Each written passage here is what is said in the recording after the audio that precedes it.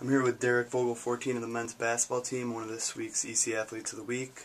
Derrick, you had a productive game against Ithaca last Tuesday, finishing with 9 points, 6 assists, and no turnovers. And you also went 4 for 4 from the free throw line in the final minute. Kind of talk about what you did well in that game and those clutch free throws down the stretch.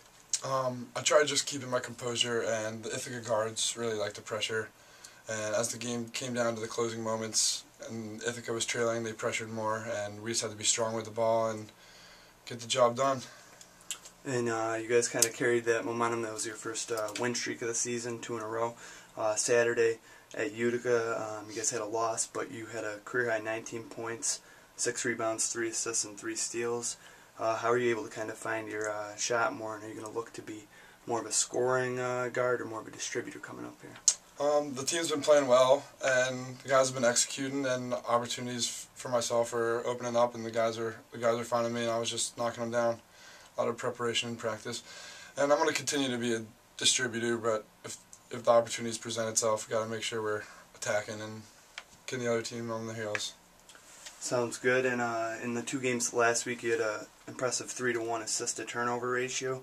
Can you kind of talk about how not only yourself but as a team, you guys have done a nice job of taking care of the ball this year, and what are some of the things you kind of do as a point guard to protect the ball from a defender?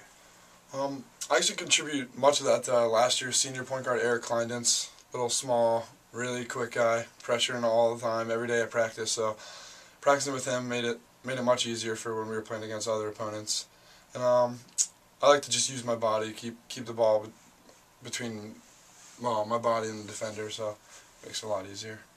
All right, and then the team's next 5 contests are all at home in Spital Gymnasium, including a number of conference games. What are you looking to improve on heading into these games, and how much of a factor is it playing in front of the kind of rowdy crowd here at home? Oh, it's great playing in front of the crowd.